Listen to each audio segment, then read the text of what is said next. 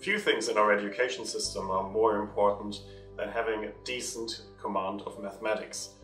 To have a numerate workforce is paramount to the New Zealand economy. We need our students to understand mathematics if they want to have a chance to develop their skills in other subjects such as biology, chemistry, or if they just want to be financially literate in their later lives. This is why we think it's so important to get that right in our schools. And unfortunately, our schools are getting it wrong. Our report, written by Rose Patterson, shows what we have done wrong in mathematics teaching in New Zealand schools, and we also have some suggestions on how we could do better.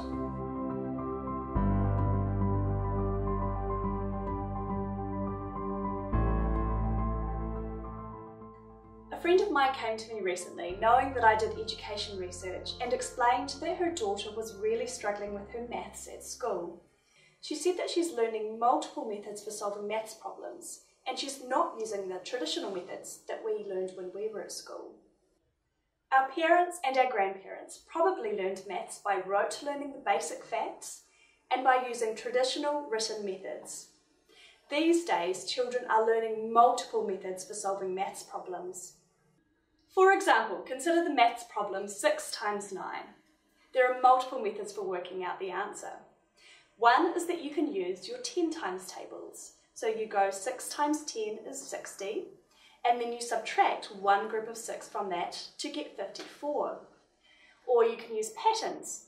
You know that 6 times 9 has to be in the decade below 60 because 6 times 10 is 60, so the tens digit is a 5, and to work out the ones digit, you subtract the 5 from the 9, as in 9 times tables, and you get 54. Or you can use your 3 times tables, so you know that 6 times 3 is 18, and you multiply that by 3 again to get 54. It's very confusing. We think in the old days, children were probably bored with the way that they learned maths, but today we think they might be just confused. Imagine being a teacher with a class of 30 children and having to teach all of these different methods for solving maths problems. We think these new methods might be very demanding on teachers' time and very demanding on children's working memory as well. The Ministry of Education maintains that the facts and the simple written processes are as important as these new strategies. But there has been a lot of miscommunication and confusion about where the emphasis should lie in schools. There are some researchers who say that these new methods of teaching maths are better, but we know that since these methods were introduced to New Zealand schools 15 years ago, maths results have been in decline. The New Zealand Initiative's research shows that there has been too much emphasis on learning multiple methods and not enough on just learning the basic facts and simple processes. This graph shows the percentage of teachers in New Zealand, compared with the top 5 performing countries in maths, who use different types of maths instruction in most classes.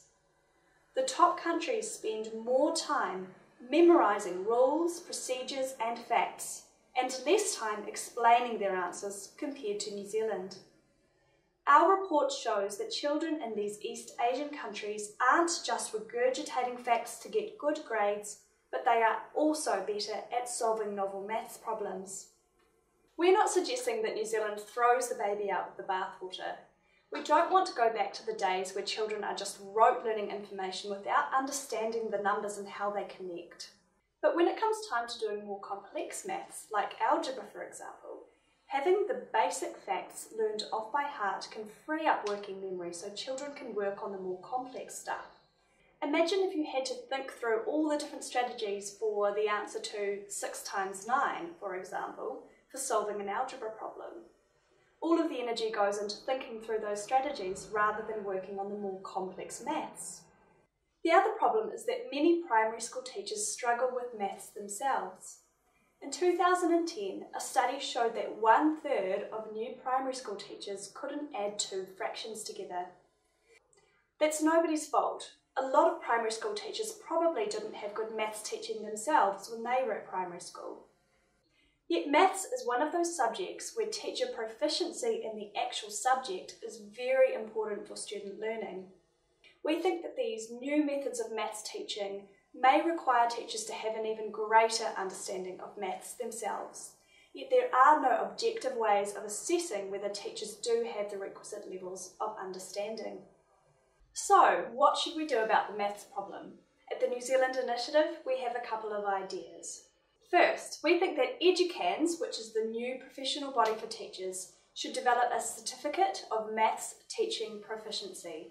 This certificate should not be mandated from above, it should be optional for teachers. Most teachers are really motivated to see their students succeed in school, but if they're not feeling confident in maths themselves, then gaining this certification is a way of developing the skills that they need to be able to teach maths well.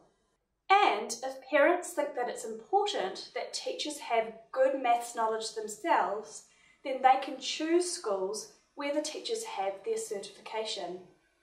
And as for the way that maths is taught in schools these days, if you're confused or concerned, or you think the balance isn't quite right, then talk to your school. We have an information sheet for parents on our website here, which outlines what you can do as a parent to talk to your school about getting the balance between the old school facts and processes and the new school strategies right. It's really important that your child gets a solid grounding in maths at primary school because this will open up their pathways at secondary school and beyond. I'm Rose Patterson from the New Zealand Initiative. We hope this information has been useful for you, and please do get in touch if you have any questions.